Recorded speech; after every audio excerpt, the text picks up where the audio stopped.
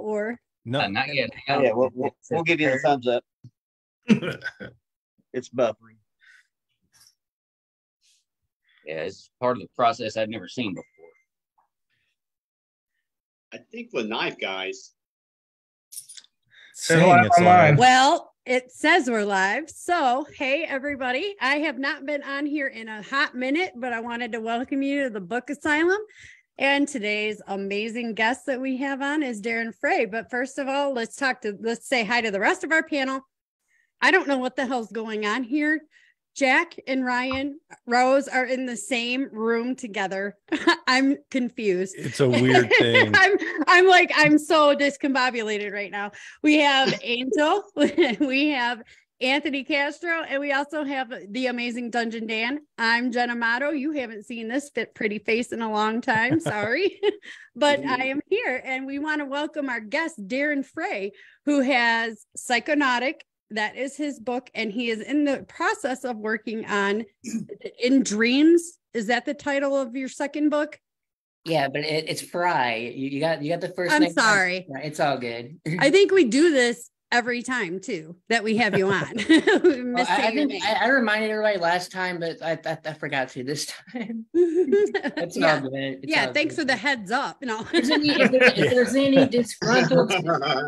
there's any disgruntled Starks watching, I had nothing to do with it. It's Frey, not Frey. just go with the flow and change your name, Darren. Yeah, that's just that. I wasn't even in Westeros. I am actually in all reality Jennifer Tomato. So I'm just letting everybody know that is just how it is. Jack has made me Jennifer Tomato. But yeah, I'm so excited to be on here. I haven't been on in such a long time. I finally have 5 minutes. How is everybody? Good. We've missed you. Happy, good. Ready for some fun. Angel? Retired. Your birthday's today, buddy. Oh, yes, it is. Happy birthday. Happy birthday, Angel. Happy birthday. Finally legal to drink in bars. Yeah. He's 13. Yay. Yeah, plus 20, that is. Yeah. Yep. And Y'all know your book is released today? What was that?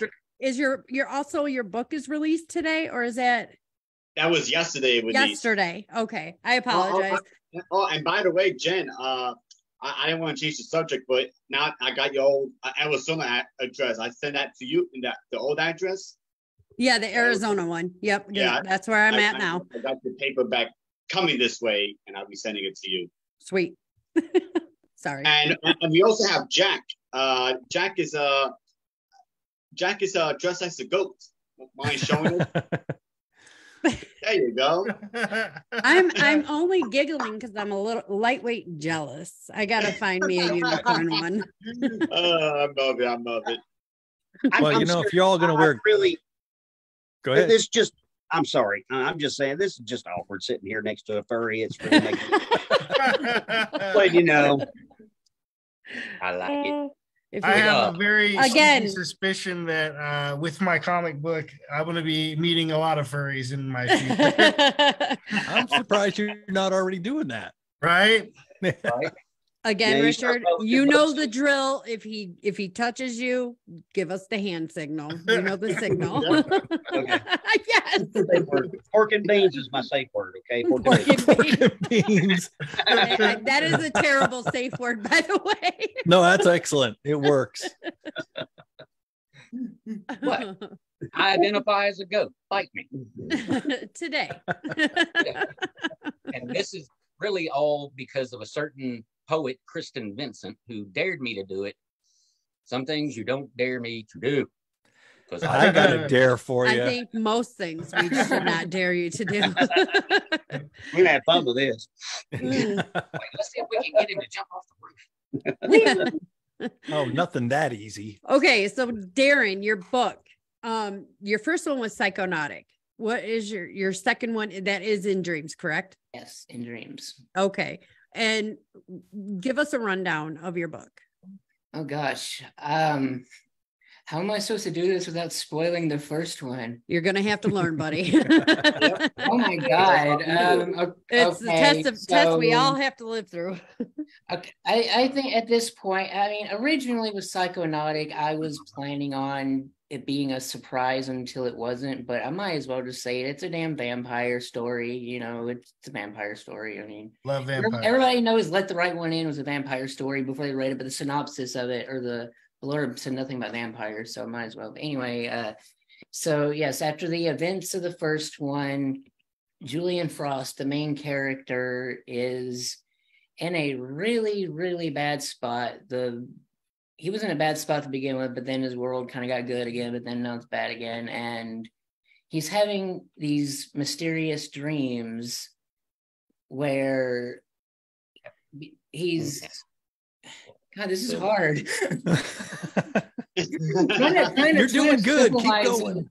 Trying to symbolize it like it's hard. But he's having dreams of what he's lost, and he's got these ideas of how he can get this back. But he's got a There's a lot of inner turmoil that's going on. He's fighting a lot with himself.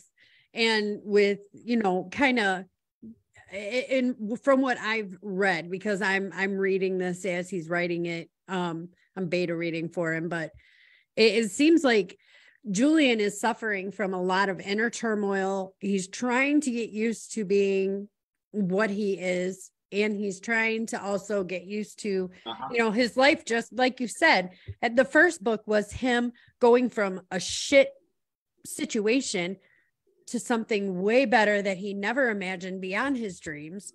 And now the second one is, oh, we're going to yank that from underneath you, that rug from underneath you, and we're going to make you, you know, uncomfortable in your own skin again. So that's what it seemed like to me. Wow. Yes, you explained that very well. Because because it's hard. Like even writing the blurb on the back of it's like super tiny. I mean, it's everybody. The worst thing to write. I hate blurb writing. But a lot of people, I'm getting a better response from this one than the first one, though, because the first one I really just did not know what. Because there's so much stuff going on, and I'm still not entirely sure how to market this. I mean, I know it's a vampire romance, but I cringe at that myself, because when I hear vampire romance, I hear the same one word everybody hears. Twilight. Twilight. And I hate that because it is nothing like Twilight. I can attest it's nothing like Twilight. Those people are emotional broomsticks compared to, like, they just sit there. I mean, it's nothing and like Twilight, but I don't know. I mean, but yeah, it's. I mean, overall, I think it has way more depth than Twilight. To be honest, I wouldn't even put it in the same category. And I don't even know if I'd call it a dark fantasy horror or what, because I mean, I don't like if to put it in a singular category, I can't. I don't know how to put it in a singular genre still. It's well, I can't wait to read it. I've been through all the Anne Rice books, all the Vampire Chronicles. I read all those. So I'm definitely going to be checking out Psychonautic. You'll really enjoy it. And you see, because in a way, one thing too, since the vampire thing's out of the bag, I'm exploring different aspects. Like you have your softer, more romantic side vampires, like Anne Rice's vampires that are more down to earth, more human.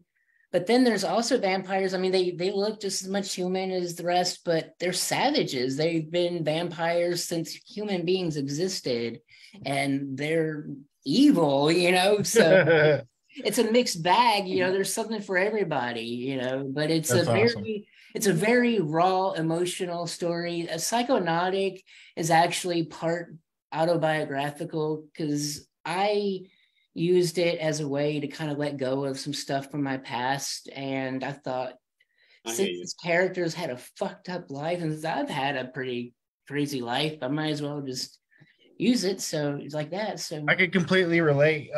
My comic book Bad Wabbit, the character Wabbit is got a very traumatic and messed up past, much like and a lot of the stuff that I'm going to project onto him is directly like from my life, kind of stuff that I've been through. So I can totally understand and relate to that. That's that's cool. Right. What you know. Man, I must have not lived a messed up enough life, because ever since I started writing, nothing that I'm writing has anything to do with me. I'm literally making this crap up. You're trying to do splatter punk stuff. Yeah. You're trying some of them are real. You're trying to go extreme on some of them. You're testing yourself.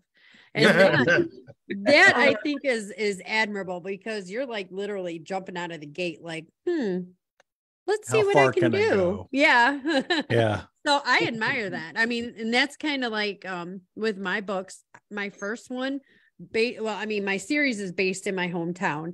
My first book was based on somebody that I knew personally. My second book, same thing. I know a woman named Stacy, who actually I met because of pools.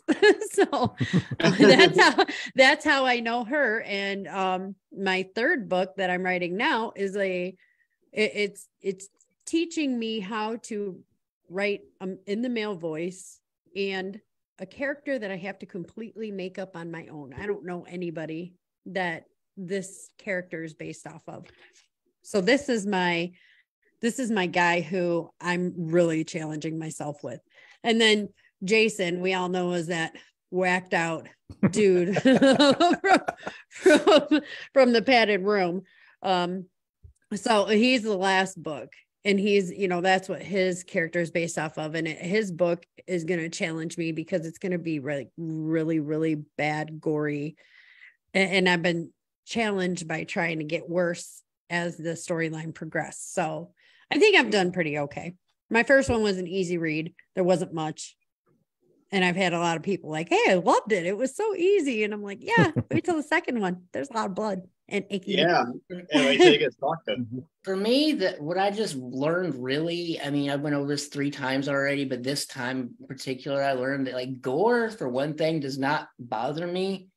But when there's gore on top of an emotional character that it's happening to, or somebody you care about, that's when it's hard. Like I was in like a funk for like a few days after writing this one. Like I wrote this. I know what scene that is. I wrote it. When I wrote it, I felt bad, but then I was like, I'll move on. And then I went back and kind of edited it a little bit. I'm like, yeah, I feel bad. But then this last time, I'm like, dude, because all that extra, and yeah, I don't want to give anything away, but yeah, it's just, yeah. I mean, I'm hoping eventually I'll get out of that as well, because I asked in some group if anybody has that issue, and somebody said they used to, but just the more stuff they kept writing like that just eventually became desensitized, which I guess that really is about what anybody has to do. Yeah. Hell, I got a partial chub killing off these people. Partial? Really, Jack? Partial? You couldn't even go full on for me when you killed me? I was expecting 10 pitched and everything. On Dan. No, after I finished off Dungeondan right there, I had to smoke a cigarette. Finished off. I tell you what, good choice of words. Finished. What's that, Richard? There's a reason why it took so long for me to put out the third book in Wild Eyed Southern Boys, because I kept getting sexually aroused every time Drew punched Jack. I can see Drew's punching Jack, I'm punching the clown, That's brilliant. That's great. Oh my God. Jack's our favorite punching post. Yep. Pops right back up. That. Favorite punching bag. Thankfully, I can take it. Well, I have bathroom wall says you can take anything, buddy. Oh. Doesn't matter. It's my bathroom wall. Doesn't matter where, it still says it. It's been published. That's great. So, Darren, do you have your first cover? I want to talk about your cover of Psychonautic. Your first cover was pretty dope. Yeah, that looks really good. Do you have an idea? Do you already have an idea for your cover? Do you already have it kind of drawn out? Who's doing it? With the second one? Yes. You didn't know. I've been posting it everywhere. You didn't.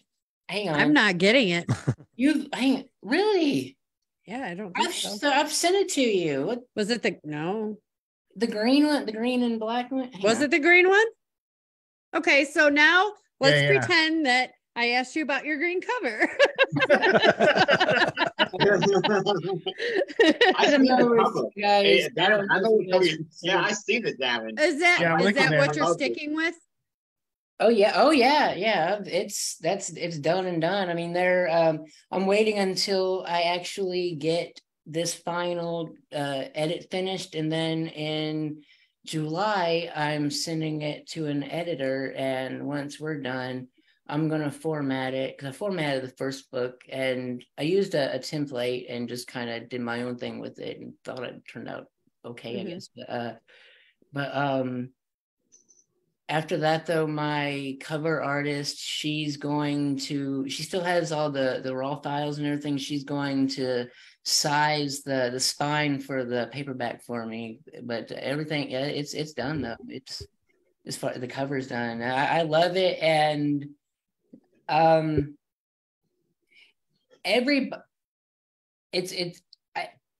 think people will appreciate it more once the book is finished. That's all I'm gonna say. Who did you get to do the cover? Her name is Isla Nate. It's AILANATE of Isla Designs. She's done both of them, the first one and the second one, and I'm gonna do a third book, and she's gonna do that one as well. But I haven't even figured out yet what I'm. Once you get a good artist, you might as well stick with them, right? Yeah, and she's great. She didn't really charge me that much either. I mean, she's fair, and like I said, she's gonna wait until it probably won't even be until like September-ish before I know exactly how many pages the book is. But she's willing to wait until then to finish the paperback cover for me. So yeah, that's cool. I'm satisfied. I mean, she's a friend of mine on Facebook. We're cool with each other. So she's nice. You guys with novels and actual books are so lucky. You only need one cover. I'm in the comic book biz, and I have like three different covers for the same comic book. I have the original and then two variants, and it's like all three of them are by different artists. So but you have to make sure that one cover is perfect, or else. Yeah, I mean, I've got one by Jacob Carson that's the Star Wars-esque looking one you guys have seen, and then I have the other one that's by Tommy Guns, the guy who actually is drawing the comic book, and then we just added a second, I guess it would be the second variant. The second one is by me, so we got three different artists on that, and man, I wish I could just have one. Well, hey, real quick, let's let Richard run us through some comments. We've got a few people watching us out there. All right. All right. So we got a few comments floating around out there. Got Scott Adkins watching. Character in my book. He's also who Buford's based on. And we got the lovely Patricia Chambers Rose. It's a cute name. I'm gonna see if I can hook up with her later. I heard she's married. Don't mess with the married ones. That never stopped me.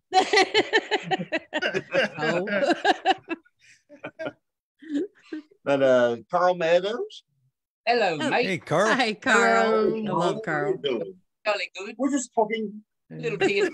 Oh God, you guys, you're gonna kill us. Oh, And all of England's gonna hate us. Yeah. Or don't. I was gonna say they don't. They got posters of all of our faces over there somewhere in the airport. The UK. So Patricia's asking about why the hell he's wearing this furry costume, but Kristen, the same one who dared him to don this ridiculous outfit, explain that to her, so we're good there. Hey, Scott Atkins And where is Richard's onesie? I don't have one, and I'm not going to get one anytime soon. Smart man. Although you would be pretty cool in a Sasquatch suit. Yeah, I could probably get us in this one. We may try that before the show. We won't test that. Oh my God, this show is going downhill. Now they're talking about getting in the same clothes together. I mean, all I have is a leather gimp suit, but I ain't know about that. Bring out the gimp. Yeah. Gimp.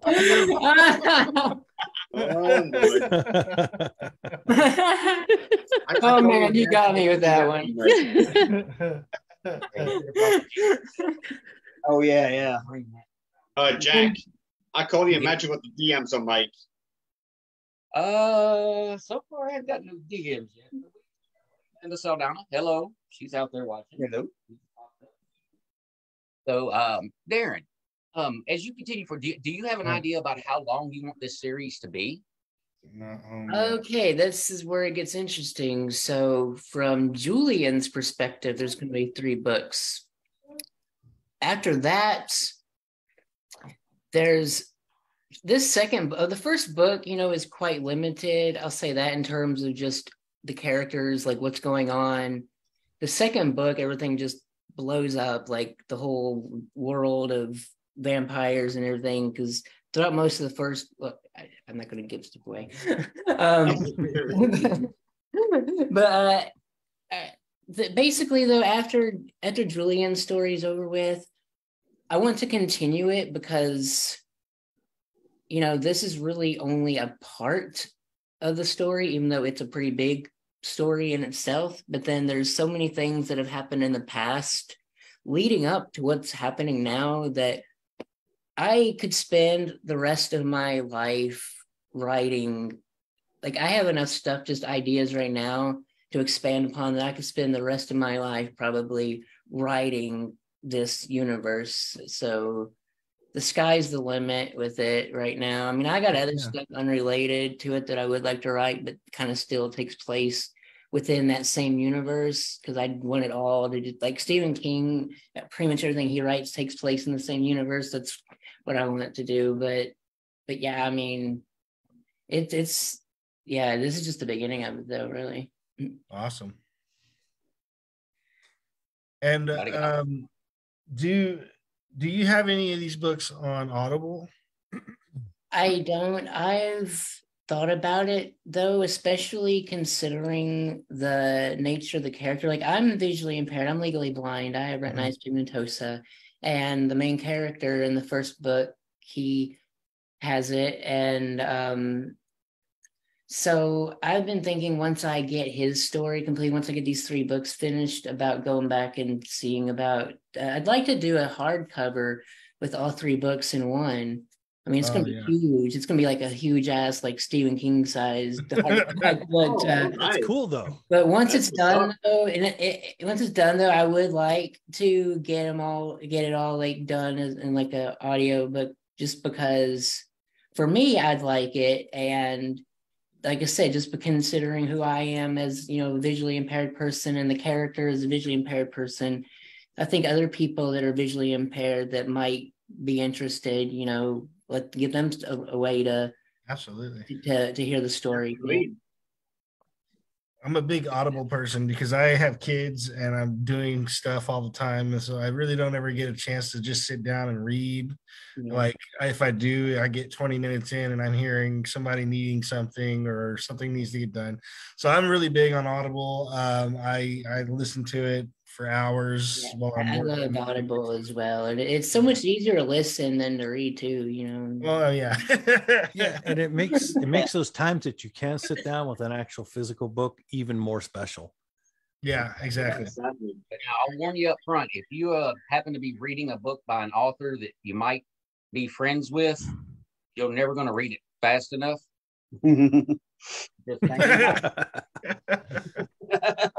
I took my time writing it, but I'm rushing him to read it. So that's the way it works. I've got a lot of reading I need to jump on. I've had so many people reading my chapters while I'm writing, and I've got a bunch of stuff still on my Kindle app that I need to read, and so yeah, I know the feeling, damn. I got over hundreds of books I still need to read. It's like every time I see something, oh, nice, I gotta read it, I gotta get it. You have people, and you get the big stack like I got. So Darren, you have people that read your stuff as you're writing it? What was that? I said you have people reading your stuff as you write it, and if so, how does that affect how you write it? Like, does that make you want to go back and change things if people make suggestions?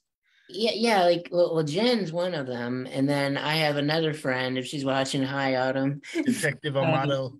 Yeah, yeah, and then like I'll miss a lot. Like I'll have typos and I'll miss things, and they'll point them out to me. But then I'll ask questions. Like usually, if something like if there's a twist or just something important, I'll ask questions. Just how did this make you feel? What do you think of that?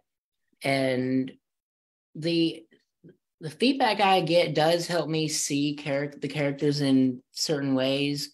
Like, for example, Jen, one of the like the way you're seeing Julian right now, and just those are like totally different than the way my other beta reader is. But I love it though, because it's just it's showing me just how much these characters in the story is making people think, and I love it because it has actually helped me influence, how the story would go. Like, I have my friend Autumn. She's my other beta reader. She read through the last draft that I was doing, and she suggested that I included a certain character's backstory in this one. And I was going to wait and do it later, but then I was like, wait a minute, yeah, that would be perfect. So now a character, Jen knows who he is. This y'all won't, but Bernard's backstory now exists because my beta reader suggested I should put it in there. So yeah, they're very helpful to me. And there's people that will read it and be like, yeah, this is really cool, but they wouldn't really offer much. But I still, I let them read it because they like to read it, and it feels, it feels good. It feels good to have a friend that wants to read your work. And but then the ones that get really technical in there, it's very helpful. And so thank you, Jen, and thank you, Autumn. I love reading it. I like getting the sneak peek and seeing the raw come out. I like seeing that, because then when the finished product comes out, I'm like, yeah, this is way better than what it was before, or oh, we should have left in this other thing, So I like being able to compare. Well, one thing about having beta readers, you just need to make sure that you have beta readers that aren't afraid of hurting your feelings. So that'd be that's definitely me. Or wearing a goat suit. Yes. I don't want somebody to tell me, oh, it's great all the time when they're reading. It's great. I love it, No, it's my first draft. It's shit. I already know this. Don't lie to me. Well, people that know me well enough know that I am a very blunt, straightforward person, and that I can tell the difference between, kind honesty and just outright being an asshole. So those people there, I'm cool and they're cool. So yeah, there's Well, I like that question. It's something I've been thinking about recently.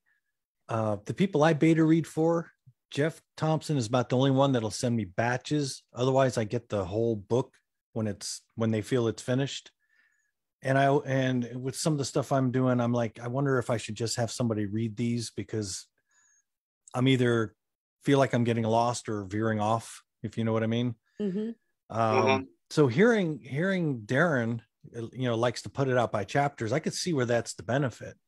But I'm kind of wondering how Richard and Angel feel, because I think you guys just do the whole book, right? You send it out to beta readers when it's done. Yep. No, I send it per chapter. Do you? You do it by chapter? Yeah.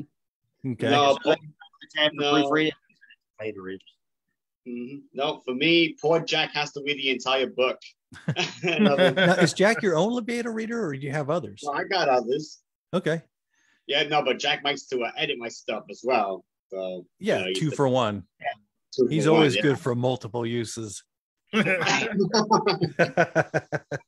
pointed out like a multitude of grammatical errors and shit in my book. No, I won't say 1,000 of them. I did have it professionally edited, but it was probably stuff. So it's been corrected and uploaded. So hopefully the new. Yeah, sometimes even the professionals still miss things. Oh yeah, it happens. Yeah. If I were to screenshot some of our text as I was, because like literally in real time, if I found a typo or a missing comma or something, I would send it to you him. have to do it in real time. So it was like, here's my comment, then his return would be shit. And I'd find myself and it's shit. And then damn it. And it was just all the way down. I went to the damn thing with Grammarly a dozen times. Yeah. I edited it. You don't find it shit. That's just stupid shit. Right. Yeah. Could be twice or some shit. Yeah, Grammarly is good. It's not the Grammarly is end all be all. It's not the saving grace, but it does help. No, I use Grammarly and I still find stuff after I'm done, and I'm like, well, of course. You know. So now, do you run your stuff through Grammarly, Darren? I used to, but I'm kind of, I don't know. I mean, if I'm really uncertain about a paragraph or a sentence or just something doesn't seem right to me, I'll just take it on there and just paste it in. But I would take like a full chapter through it, but now it's just I think it's my eyes really, because my eyes are kind of my attention to it's getting worse. So on that white bright ass screen, it like fries my eyes even when I dim the brightness on my screen. So I try to avoid it as much as I can, but I do occasionally use it if I am uncertain about like some sort of punctuation thing, because that seems to be my I'm not good at punctuation. Like some things commas, I'm not good with commas, and I seem to go rogue with dashes more often than I should. And just the rogue dash man. Grammarly is a lifesaver, though. I mean, you can't go with every single suggestion it makes, but it is helpful. It is helpful, though. Yeah, sometimes you'll correct something and I'll bring it right back. No, I really want you to change. No, not yet. I know, fuck you. Yes. It has a lot to do with the preferences, like if you do formal, informal, whatever the hell it is, like you're looking for, you click on all that stuff.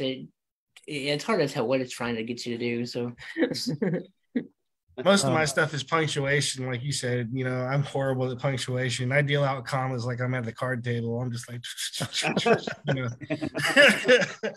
And that's the longest sentence I've ever seen in my life. That's the longest run-on sentence. I am really bad with punctuation. Oh my God. You know what? I'm actually going to give you credit for that bad joke. I don't think anybody cares.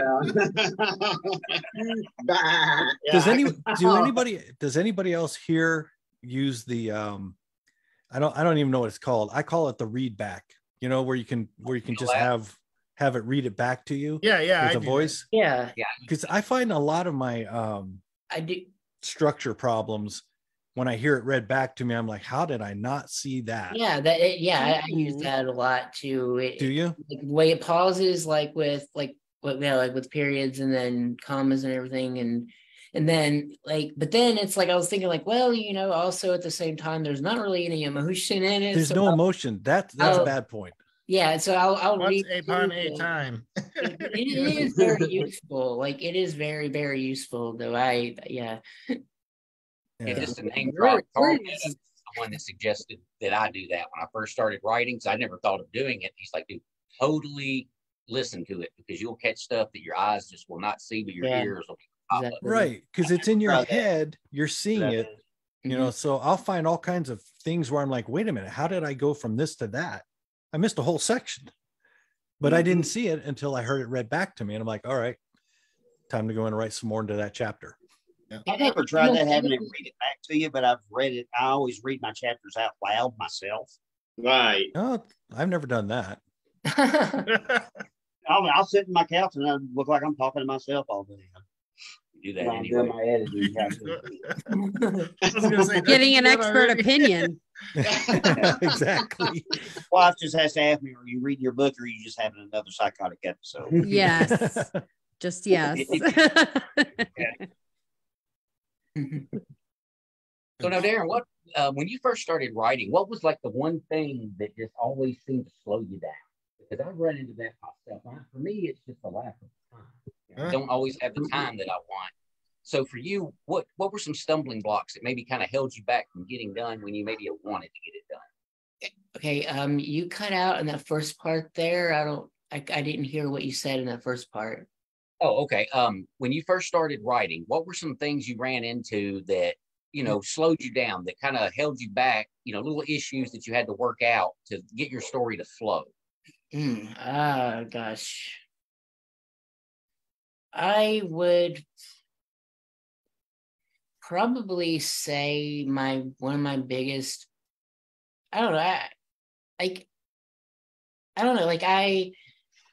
I seem to have the biggest problem telling instead of showing with a lot of stuff, and then I don't know, not necessarily that, but like a lot of passive voice narrative stuff, and just it's hard to explain, but everything was just in a jumble, if that makes sense, just thrown together, and just nothing. I don't know. And you're talking about the flow of the story. Yeah, it was just jumbling up the flow, just a little bit of stuff here, a little bit there, and just everything was just out of order and didn't make sense. Yeah, I understand what you're saying. And when I moved out to Las Vegas, I was taking 2 writing classes there at once, the community college, and I don't know why. My whole entire life I've written, but it never clicked until I started getting taught by a teacher how to do sentence structuring, how to be better at showing instead of telling, and then it just, I don't know, it's weird. Things just kind of, I don't want to say they magically started coming together, because it just sounds kind of cliche, but it did. It seemed like I just got some kind of random download or something, oh shit, I know how to write all of a sudden. I've always known how, but now I know how to write. What the hell? But that was my biggest problem, though. It looked like a damn train wreck. It just nothing flowed. Nothing made sense. And till I finally figured out how to sentence structuring, I guess that would be the short answer. Sentence structuring was my biggest problem. Well, there we go. Yeah. All right. 10 years later. Time just flew by.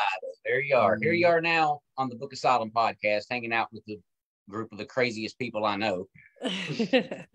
But glad to have you back on again. And as we're talking about how you're planning on creating a larger universe, how early on in the writing process did you know that you wanted to do that?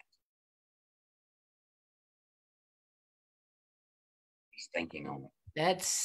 Well, I had written a novella loosely based on my story now years ago, but I was like, okay, I'm not satisfied with this. I want to do something different, so I want to rewrite it. But then after I wrote it, I was like, okay, I want to do something more than this, but what? And then really, I guess all of this other stuff beyond the first book started coming together within maybe the last 2 years, maybe. And then the more thought I put into it, the more I think about characters, what they've done, who they are now, what they did to get where they are now, who they did it to create even more characters. And I think, well, what were they doing? And then all of a sudden it's that. So yeah, it's I don't know. I like Vikings that can come into it. There's fucking Nephilim can come into it at some point.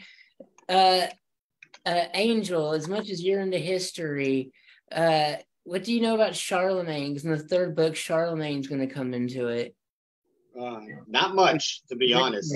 Well, it's not really big. It's more or less like the way he died, like the way he died, like the events surrounding his death. I'm going to kind of play with that a little bit since it's like so long ago. It shouldn't really matter anymore. So, but I mean, I'm going to have so much fun with this. So and the one I'm writing now, there's a diary that's being read through it, and I'm writing like one of my characters went to Woodstock because she's in love with Janis Joplin. She went into this club and saw Andy Warhol, and I'm doing all this research to make sure all these real people were in these real places, to make, just in making sure I'm not characterizing anybody to do anything that could get me in trouble. But I'm having so much fun, and I'm creating this world, and I don't know, it's making me happy. That's good. That's a good thing. Heck yeah, that's what matters, man. I try to stay away from history because I don't like doing the research. Yes. This has been all the research has been so much fun. I love it. And the cool thing too is I could write stories in so many different genres. Like there's Vikings, people that were Vikings before they became vampires that have stories to tell. And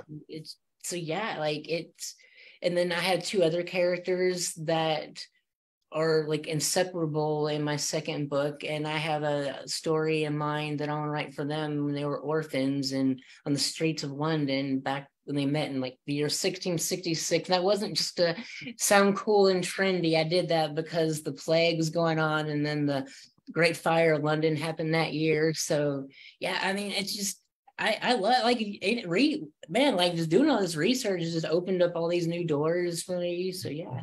So you really honestly could just write on a whole different level of different universes. Well, in the same universe, whole different level series from this one particular book that you decided to write. That is so cool.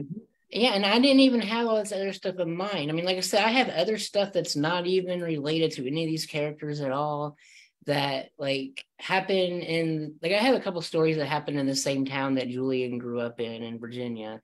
Then that's just the only connection really. And then like the Viking thing, I want to write, like, who Canis is. I want to write a story about him and stuff that happens before, he becomes a vampire. And there's going to be even more stuff. If you could explain to me why he's such a turd, I'd really love that. There's more of him in the third book because you'll get to see the past in the third book. So that one's going to be fun.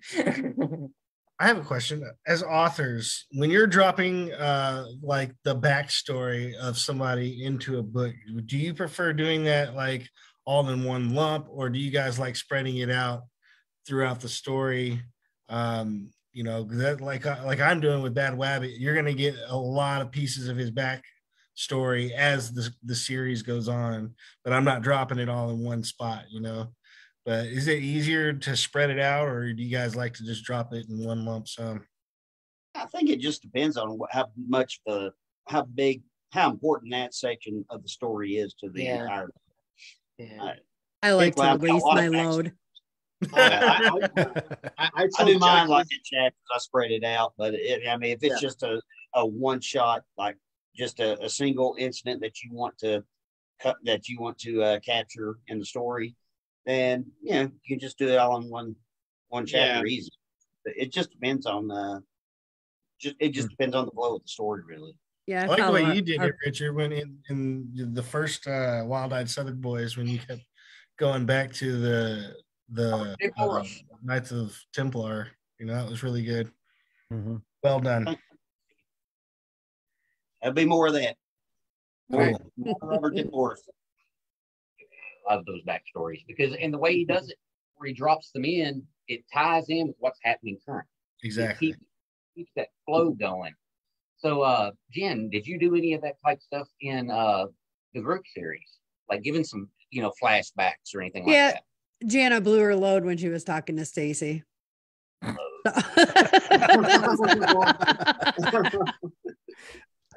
Was not expecting that. That was a delightful little jump there. Yeah. Are we going to see your books on Audible anytime soon? What's that? We're going to see your books on Audible anytime soon? I am hoping so. I have to talk to the boss lady at Angry Eagle Publishing and find out exactly how or what do I need to do to get them on Audible. I've had multiple people ask about that, and it would just, it would really, a lot more people than I thought listen to Audible. I can't. I may sit down and read. I don't care if it's on a Kindle or if it's the actual book. I like the actual books because I'm old school like that, but I will listen to Audible, like especially if I'm driving across country like I just did this last week. Definitely will listen to Audible. So, but I'm a hold it in my hand kind of a gal. Do me a favor, Jen. If you go Audible, don't let Jack do any of those. Oh no, those European walked things. into that one. I am not going to hire him for Jana. No, don't. Anthony, ask Tucker. Yeah, this is the Tucker review. Oh, He's whining. I think he needs to go out. Oh, the baby. He's gonna wait. He'll wait. Always an animal appearance on this show. You can about guarantee it. Every time. There's one thing I'll say about Audible, especially, there's a lot of people that are old school. They like, the Yep. paper. I want to smell my book. Yeah. But, some people prefer Kindle where they can just carry it anywhere they want, and others, prefer, Audible. Well, here's my advice to any reader out there. If you want to read a book, fine. But I suggest if you read a book that you really like, go back and listen to the Audible version, because if you have a good voice actor narrating the story, they bring the story to life like never. Most definitely. Absolutely. They make or break it, honestly, because you get somebody who's like, the boy went down the road and he said, just his boy. Yeah, somebody monotone. That's like my first Audible I ever listened to was Fight Club. Oh, nice. And I read the book, the actual paper book. I read it like 2 or 3 times, and then I went and got the Audible and I listened to it, and it was totally different experience. It was so cool. So yeah, those people that read those Audibles can really make or break a story, Yes, I can. Yep. Mm-hmm. I gotta get just the right, because my first book is Jana's from England. She's a transplant from England to here, so I have to find the right vocalist who's going to do it. Well, Blocky was done by a pretty good British lady. I was going to say, it was. Doing it, you need to holler at Carl. Yeah. Oh yeah. I was talking to Chris Spielberg about her the other day, the narrator for Carl's books, and she's expensive. I don't know how much, but she's not cheap. Yeah, but she's to Liverpool.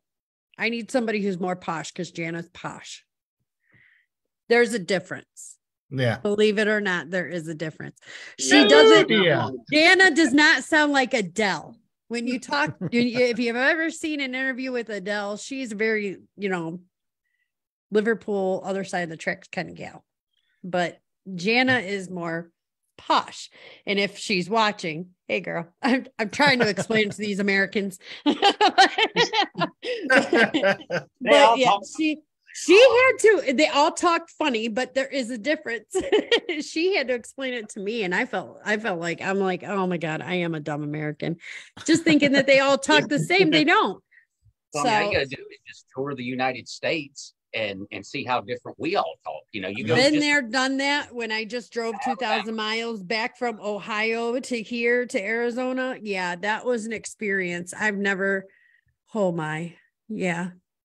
I tried to talk as little as possible to other people because they were, where are you from?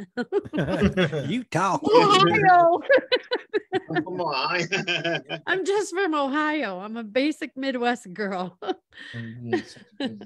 So now, as we're getting down towards the end of the show here, one thing I hadn't thought to ask is, with your vision problems, do you use like that dragon speak or, what do you use, like a recording equipment to actually write the book? Yeah, Or you honestly, I am like thrilled that you do not let anything stop you from writing. And this is like, you're such a good role model for those people who think that, oh, I have a disability, I can't do this. Yeah, you can.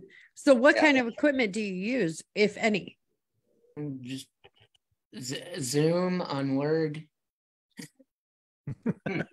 I zoom in on and I have a dark theme so the white doesn't fry my eyes. Smart. Okay. So you are still physically okay. That's cool, man. Yeah, I mean, I can still see. That is one thing. Like a lot of people here legally blind, and they hear the blind, but a lot of people don't understand. But I mean, I can still see, just not great. But my condition is degenerative, meaning that I could go blind. I mean, completely blind. Like it's tunnel vision. Like my tunnel vision, it's like it's closing in on me. But I like with my laptop. Like if I have my laptop right in my face and I'm zoomed in, and like so I'm not blinded by like if it's not too bright, and everything. I'm fine as far as that goes. At least for right now. I mean, down the road sometime, who knows? I mean, I see that Word has things on there where you can talk to it. I don't know exactly how good their voice function is because I tried it.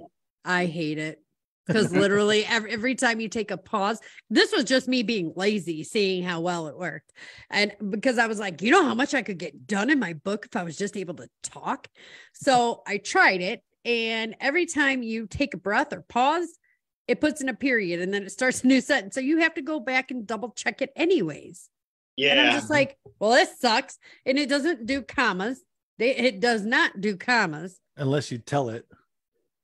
It writes comma. With Dragon Natural Speaking, it writes comma. You can say comma. It writes Dragon, comma. I tried Dragon software when I was driving back from Texas to Tennessee when I got out of the military. And I mean, my sentence would go like, well, Rue entered the room and saw a Sasquatch standing in the corner. Motherfucker, damn it! Get off the fucking road.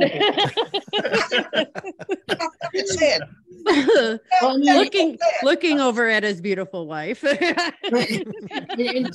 like if I'm sending a message like on Facebook or like a text or something, just talking to my phone, to me, that's one thing. But if I'm writing a story, I want to be able to actually write it because to me, it feels different, I guess, than just saying it. Because I don't know, maybe it's just in my head or something. But I don't know. To me, it just feels like it would be just easier writing it. I don't know. I don't know if it's just writing it. It's not right. Yeah. Or it might be just a thinking thing, because I'm actually physically writing it. It's just easier to think that way. I don't know. Got anything there, Dan? You look like you're just chomping at the bit. No, I don't have anything. You guys are all asking the good questions. I'm just like, fuck it, I'll just ride this one. I can't do the talking things. Eye candy right there.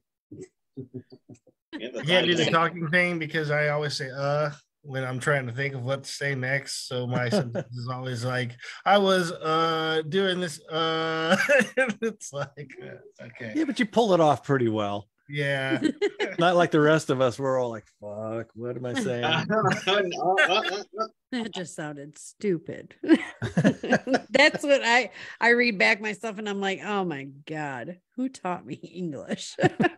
Right. I didn't realize that. How do I call myself an author when my shit looks like this? So bad. So what's next, Darren? What's next for you? Are you just going to keep writing these books or is there an end? Well, like I said, after this book, I think I maybe was a little bit of a break, maybe just to try to regroup myself a little bit. But there's a third book. I've already got 50,000 words written on the rough draft of the third book. Okay. But I mean, I want to try to get the Julian trilogy out of the way first, and then After that, I'm honestly not sure. I mean, I kind of have an idea for something else I want to write that's not related to it, but I don't know. I mean, I want to try to traditionally get published. Like, I feel like if I write something that would be marketable, maybe it'd be nice to try to see if I could, but I don't really know what the hell is marketable. Yeah, that's $1 million question, to be honest. Well, you and I have talked. I'm sorry. No, that's okay. I finally had a question. Are you self-published? Yeah. Okay. I sent the first book to a lot of agents, and I tried agents because I don't know, like but nobody. I had one person that told me they had high hopes at first, but then completely got disappointed. Everything else was like whatever that means. Everything else is a generic copy and paste response, but with that, yeah, I don't know if they took offense to some of the words that were used in that first chapter, because when I was in my writing class, I submitted that first chapter as a project, and somebody took offense to a certain word in that book, even though the context of it was not. I don't know. I'm just wondering if maybe somebody took something wrong. I don't know, but I mean, I'm not trying. Everybody keeps telling. I mean, I think I'm a good writer. Everybody keeps telling me this wonderful, excellent writer that I should be traditionally published. I mean, I'd like to be traditionally published, but. Well, I talked to you about how I got published. So that's always an option because it's still kind of self-publishing, but you go through Angry Eagle Publishing. And yes, I'm promoting my publisher on here because I can. Angry Eagle Publishing is definitely, I really appreciate her. She does everything for you. She does the cover, she does the editing, DJ's awesome. She's awesome. DJ, say the name. It's okay. DJ Cooper. She's awesome. She's got her own cover business. She's got her own publishing business. She also writes books. She has anthologies that you could check out if you didn't want to just give them a whole working book that you had. That's what I did. And she's got a magazine. But yeah, it was a no-brainer for me. And she does not take from us like other places do. I would never go somewhere a bigger or anything like that because I appreciate everything that she offers and what she gives back to us as authors. So. Yeah, well, guys, as much as I hate to do it, we have reached the end of the program. But make no mistake, Darren, once you get that next book ready to go, buddy, your seat is still at the table. So we'll be back. You're always welcome back. We're going to do like we always do real quick. That way I can go get some food and Fat Boy over here because he's, starting to look at me like a lamb chop. Mr. Rudy needs to go potty. Gotta be careful with him. He'll turn me into chili before this thing's all over. Going around the room, let's start off with birthday boy, Angel Ramon. Boy. Yes. Tell everybody where they can find you, sir. You can find me on Amazon. Type in Angelus Maximus for my historical fiction stuff, Angel Ramon for my zombie stuff. You can find me on my Facebook group, The Legionnaires of Angelus Maximus. You can find me on the Book Asylum, Written Undead, and all that. And you can find me on Patreon. Just type in Angelus Maximus, and you can support me on Patreon, read my early stuff, and get some swag. Right on. Jenn Amato, who just suddenly has all kinds of stuff going on. What's up with you? You can find me on Amazon. Just type in Jenn Amato and you'll see my whole, I actually have a couple of anthologies that I'm in, and you'll see the group series there, which the group Stacy is out for pre-release and will be released May 30th. I'm very excited. Yay. That's the second book. So I've gotten, and actually, I just got nice little, the last week I've gotten 2 really nice reviews, personal reviews that were really awesome. So I'm very thrilled about how well the book is doing. And And then you can also find me, Jenn Amato Author, on Facebook. You can also find me, jennamatoauthor.net, I believe it is. I think that's my website. You'll send them to a site. Yeah, you can find me here. You can find me over there. You can find me everywhere. I'm actually pretty easy to find, but yeah. On a boat with a goat. Actually getting me to respond right when I can. I sometimes might have to wait. No goats involved. No. Sorry, Jack. Oh, well, continuing on around the room, let's swing through here with Mr. Anthony Castro. Mr. Bad Wabbit, what's up, buddy? Where can everybody find you? All right. Everybody can find me at dmwcomics.com. I have every single link to every single thing that I am connected to on that website. You just go to my social tab. You can also go to the shop where you can find all kinds of cool Bad Wabbit merch, and not just Bad Wabbit merch. I got all kinds of cool stuff in there. I also have my Kickstarter going on. It's in the pre-launch phase right now. And I think the link for that is also on my social tab in DMW Comics. So basically, if you want to find me anywhere on anything, just go to DMW Comics, click on the social tab, and I'm right there. Fantastic. Well, since you're sitting right there, why don't you tell them where they can find you? Well, you can find me sitting right here next to Jack Childress in his apartment. And probably not all night. Yet to be determined. Find me on Amazon.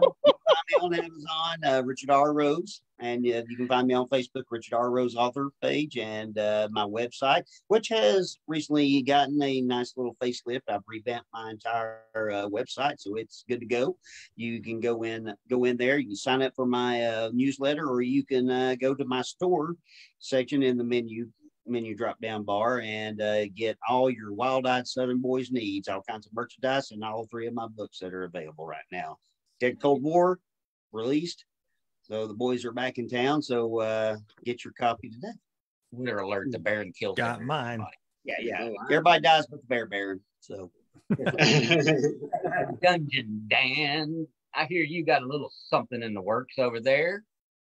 Yeah, short story is almost done, and then I have to go through my first run.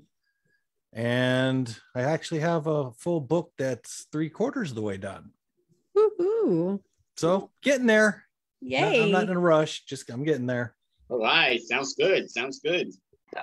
All right, well, let's wrap this thing up, Mr. Frey. Let them know where you can be found, good man.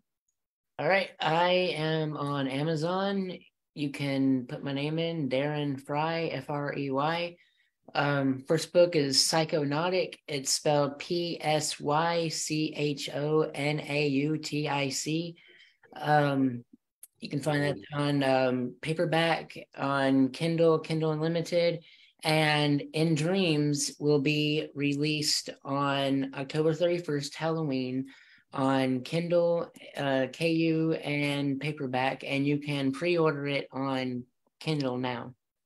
And then you can find me on Facebook. Just type in Darren Frey author, and you can follow my page, or if you want to send me a friend request, go right ahead. That's be careful. You could wind up like me with over 1,700 friends. And he knows each one of them. He really does. He paid him. Of course he knows. Sends out checks regularly. You're literally making friends with a guy in a goat suit. What are you going to do? Yeah.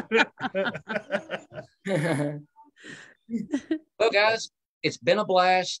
Darren, thank you so much for coming on with us again. It's a pleasure. And it was great to get inside your mind, kind of find out what's going on. And like you said, it's hard to explain. Oh, you don't want to get inside my mind, man. Hey, you'd be surprised. Remember, again, guy, goat suit. Yeah,